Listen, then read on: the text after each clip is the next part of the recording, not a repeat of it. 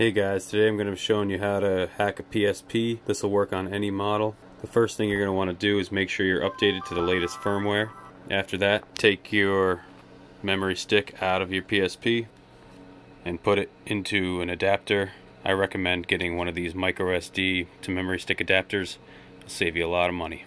You can also plug in your USB cable in order to connect to your computer. If you don't have a micro SD adapter, buy one of these for a couple bucks from China.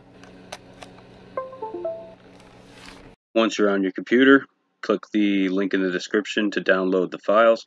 It'll bring you here. Hit download this file. Let it download. Once you got that downloaded, go ahead and extract it. After that, go into the folder. Go into PSP CFW pack.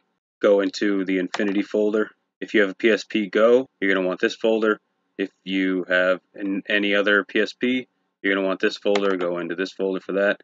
You're going to see this, eboot.pbp on your memory stick. Go into the PSP folder. Go into game. And if you don't already have a folder called update, make a new folder.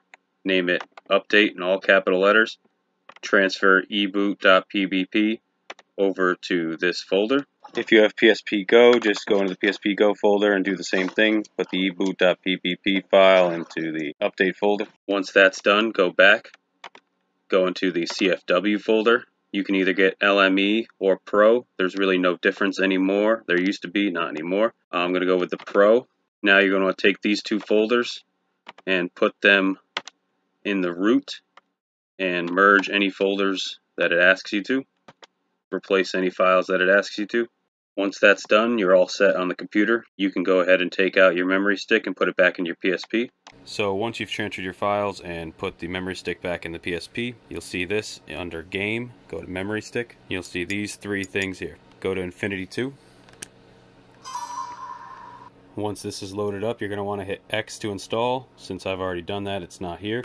But just do that. It should install pretty quickly. Then hit X to reboot or circle, whatever it tells you. And then the PSP will reboot. Once your PSP is rebooted, go down to memory stick again. And this time you're going to want to go to update. Once you're here, you'll see this screen. You're going to want to hit X to launch custom firmware. That should also finish pretty quickly. Hit X to start custom firmware. The PSP will now reboot. After that, go back into the memory stick on games and go back to Infinity 2. Then just hit left on the arrow and pick Pro Custom Firmware if that's what you chose. Make sure there's a little dot next to it. After that, just hit Home, X to exit. And that's it. Now you have a hacked PSP. If you want to add PSP games, just take your ISO file and put them in a folder on the root of the memory stick called ISO. And just like that, they should work. Let's put this back in the PSP and test them out. Now I have a 64 gigabyte SD card, so it takes a while to load with all these games on there. Once it loads, you'll see all of your games right here, and they all should work without a problem. If you have any issues, let me know. Questions and concerns, put them down in the comments. I'll see if I can help. Other than that, take care.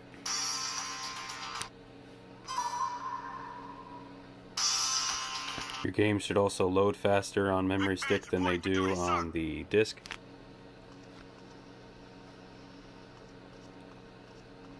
Like, comment, and subscribe.